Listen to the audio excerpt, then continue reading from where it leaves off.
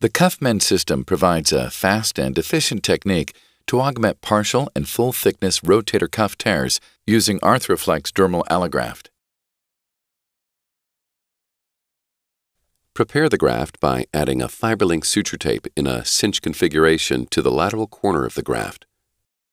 Repeat for the other side of the lateral graft TigerLink suture. Pass the suture through the medial corner of the graft. Repeat for the second medial suture placement. Load the ArthroFlex graft construct onto the graft spreader by first loading the tails of the medial number 0 fiberwire suture through each corresponding arm of the graft spreader. Dock the medial number 0 fiberwire sutures into the inner cleats located on the handle of the graft spreader in a crisscross pattern. Dock the lateral TigerLink suture tape and FiberLink suture tape sutures straight back into the outer cleats of the graft spreader.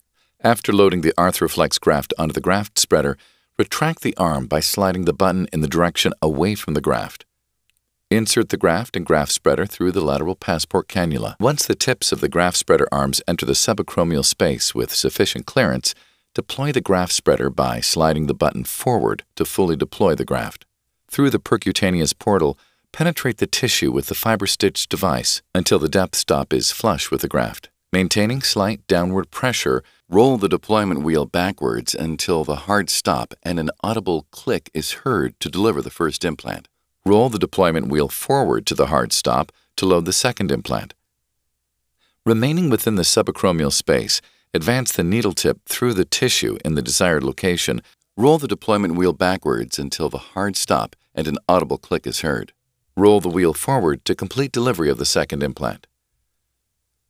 Upon removing the device from the joint, a suture loop and a loose end of suture will be outside of the shoulder. Pinch all the sutures and gently pull to set the implants. Identify the suture loop. Use a probe or similar device to pull the loop suture to compress the suture anchors. Tighten the construct by pulling the single suture to reduce. Introduce a suture cutter to cut the suture on top of the graft. Repeat this process with a second FiberStitch device for the anterior medial fixation of the graft. Uncleat and cut one end of one of the medial graft retention sutures before pulling on the opposite limb for removal. Repeat on opposite corner.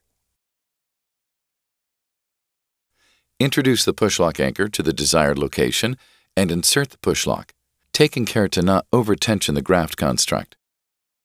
Repeat for the second 3.5 mm self-punching pushlock suture anchor to complete fixation.